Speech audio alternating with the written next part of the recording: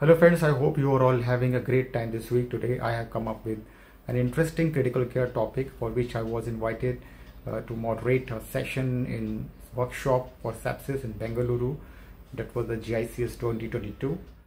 The sepsis-induced cardiomyopathy was first described by Parker et al. In 1984 as a reversible syndrome of non-ischemic cardiac dysfunction with systolic and or diastolic LV dysfunction, and sometimes in 50% of cases RV dysfunction is also there. The reported prevalence of SICM varies widely from 10% to 70% in patients with sepsis. Overall, it is acute onset but reversible cardiomyopathy, which typically resolves within 7 to 10 days. How does it occur? Well, we are still trying to figure out its exact mechanism of development. So in cytokine theory, there is production of cytokines like IL-1 beta and TNF-alpha, which are inflammatory cytokines. These cytokines can directly inhibit the myocardial contractility. Then there is another theory which is called sympathetic overactivity theory, which suggests that sympathetic overactivity in sepsis can lead to myocardial depression because of tachycardia. So tachycardia shortens the diastole time and hence reduces the LV filling. Now there is another theory that looks more exact and can explain the development of SICM, and which is the nitric oxide theory, in which they say that bacterial endotoxin can lead to overproduction of nitric oxide by inducible and endothelial nitric oxide, and that can cause vasodilation and decrease in the preload, and also can reduces the sensitivity of myofilaments to the calcium. So it reduces the calcium sensitivity. Then another important fact which came out of nitric oxide impact on the myocardial function is that it can downregulate the beta receptors, and also it increases the myocardial permeability in the heart. So there are certain signs which can probably help you to detect the SICM or to suspect the SICM, like cool peripheries, reduced SCVO2, that is central venous oxygen level, and also failure to respond to fluid challenge or vasopressor therapy. So in those cases you should suspect myocardial depression. And there is sometimes extreme tachycardia on ECG, and sometimes there is atrial fibrillation, which also should raise the suspicion of SICM. Sometimes there is elevated cardiac markers of ischemia along with mild ECG changes, which compel the critical care specialist to consider or at least doubt underlying coronary ischemia, which may be possible also. And you can expect that both SICM and coronary ischemia can occur simultaneously. And you may not be wrong if you put your patient on anti-ischemic agents.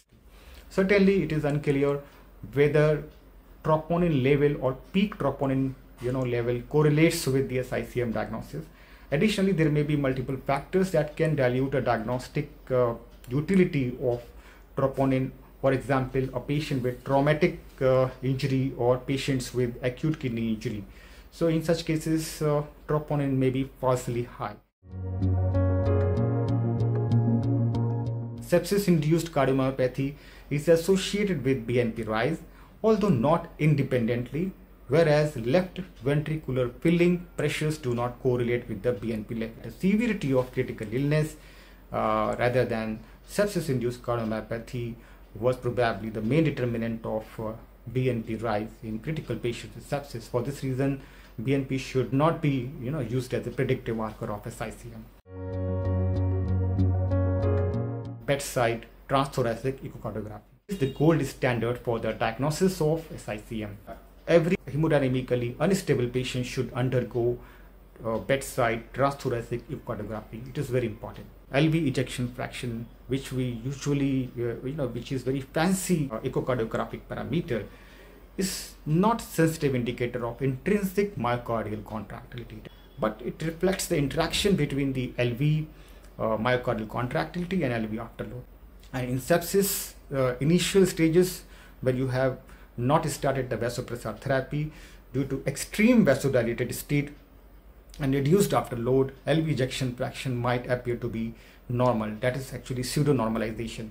But in reality, there would be a depression in the cardiac contractility. So we should look for diastolic dysfunction. That is more important, which is easily detected on tissue Doppler imaging. If you are an expert, obviously, and everything you can learn on echocardiography.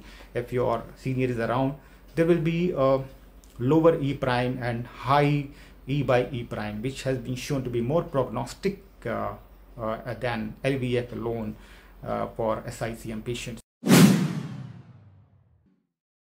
This chamber is also affected in about 50% of cases with sepsis and septic shock, and there are various factors that contribute to the pathogenesis of RV dysfunction in sepsis, like hypoxemia, hypercapnia, invasive mechanical ventilation using high P in case of ARDS. So the right ventricular dysfunction is defined according to ASE criteria.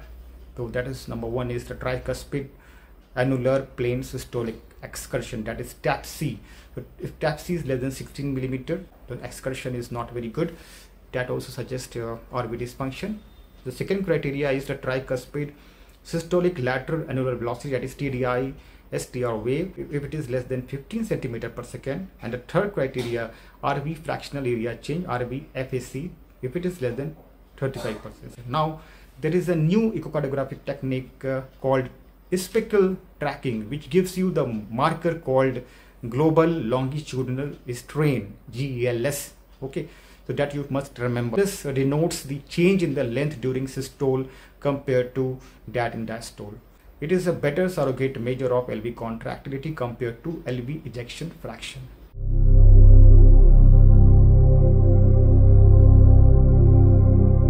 The first important differential diagnosis is the acute dilated cardiomyopathy, which may occur in viral cases, virus cardiomyopathy. Tachycardia for a prolonged period can also result in diastolic and systolic ventricular dysfunction, even in absence of other cardiac diseases. So that is known as tachycardia induced cardiomyopathy. Similarly, high catecholamine level can also induce cardiomyopathy, which I have explained in the pathophysiology of SICM, the sympathetic overactivity. We have acute coronary syndrome, which may closely mimic the SICM and can lead to ischemic cardiomyopathy, which is often a close differential diagnosis of SICM. Takotsubo cardiomyopathy is a temporary heart condition that develops in response to an intense emotional or physical experience, okay, or stress, which is known as stress cardiomyopathy, or sometimes called as broken heart syndrome. On echocardiography, you will find apical ballooning. So ballooning resembling the octopus trap configuration. The apex and the lateral ventricular segment are hypokinetic, while the base is hyperkinetic. So carbon dioxide gaps, which are very important to be used as a surrogate for the adequacy of cardiac output and as a marker of tissue perfusion, and therefore a potential target for resuscitation. Similarly, lactate clearance, which may be used, but higher mortality has been observed in Andromeda shock study, especially in patients who had normal capillary refill time. So capillary refill time, which is now again in the fashion, it may be measured by applying firm pressure to the distal flanks for 10 seconds. And if it is less than 2 or 3 seconds, it's normal.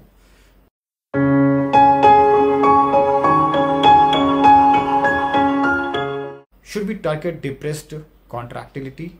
So because this is the main problem in the sepsis-induced cardiomyopathy, so that should be your therapeutic target? No, it should not be.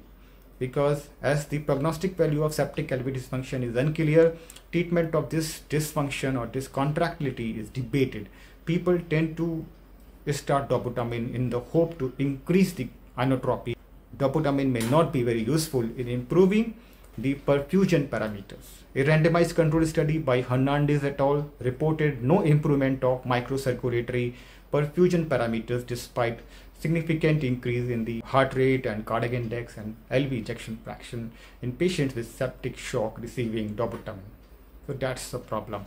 Okay, so dobutamine should not be used in hope to improve the contractility and reverse the sepsis-induced cardiomyopathy. Moreover, there is a lack of quality evidence that dobutamine improves the survival. Rather, we have strong evidence that dobutamine may adversely affect the outcome in patients with sepsis. So that's important fact we should remember. The only advantage with levosimendan is that it does not cause tachycardia, and it is a calcium sensitizer, because calcium sensitization reduced in SICM. So that is the main pathophysiology, and probably this levosimendan hits there.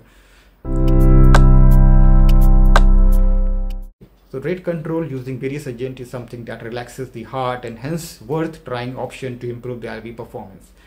We have two rate controllers. Remember that. Beta blocker, traditionally everybody know, and also we have ivabradine.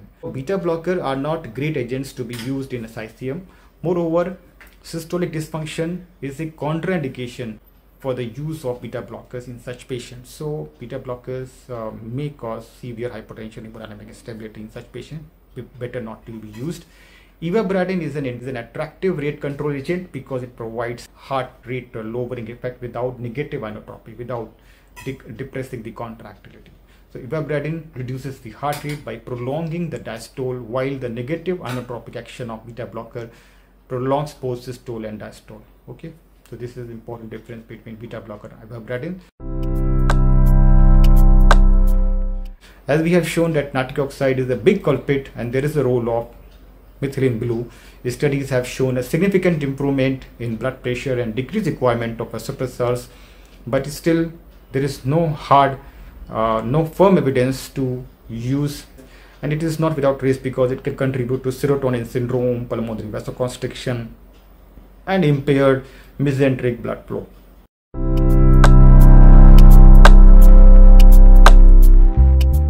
So that's important. As we know, the positive fluid balance is a poor prognostic factor. Okay, that is very important point. So you should avoid the positive fluid balance, and it is more dramatic in patients with septic cardiomyopathy. Any extra ounce of fluid may be detrimental. Okay, it can cause rapid mortality because of abnormal Frank-Starling relationships in the myofibrils of myocardium. So it is necessary to be judicious with the fluid management after the initial resuscitation phase by using dynamic measures of fluid responsiveness such as PPV, SVV, PLR testing, or tidal volume challenge test, etc. So many fluid responsive testings are available. I think we should be more pro with using such dynamic parameters of fluid responsiveness. Now, to sum up, I can say that SICM is common in septic shock. In about 50% of it can occur. It should be suspected early in patients with septic shock who are not responding or who are worsening as vasoactive doses are increasing. In such patients, definitely we should consider SICM. Timely access to echocardiography or point of care ultrasound is paramount to detect the patient with the SICM, especially the RV dysfunction and LV diastolic dysfunction.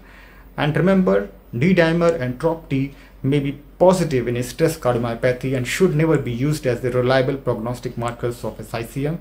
I urge and request all postgraduate super specialty trainees in critical care medicine to conduct more research on this important topic, which is needed today to help us to treat our patients in a better way.